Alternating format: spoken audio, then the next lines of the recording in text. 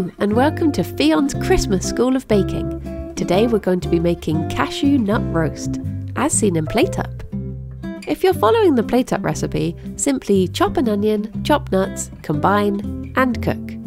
However, for this recipe you will need vegan butter, 1 large onion, cashew nuts, white bread, no crusts, 2 large garlic cloves, vegetable stock, nutmeg, salt and pepper, stuffing, and lemon juice.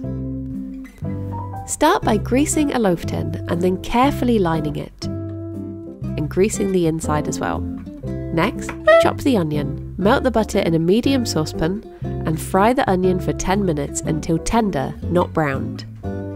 Whilst the onion is cooking, grind the cashews, bread and garlic together using a mixer, just like in PlateUp. Next, prepare your stock and stuffing.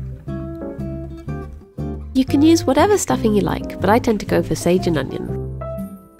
Remove the onions from the heat and add in the breadcrumb mix, stock, lemon juice, nutmeg and salt and pepper to taste.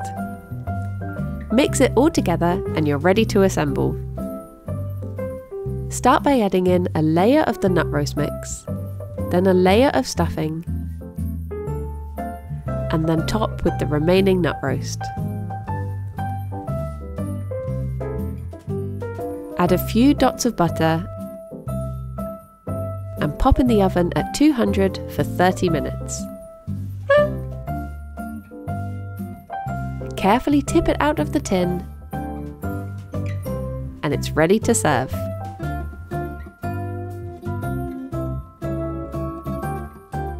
Merry Christmas, everyone!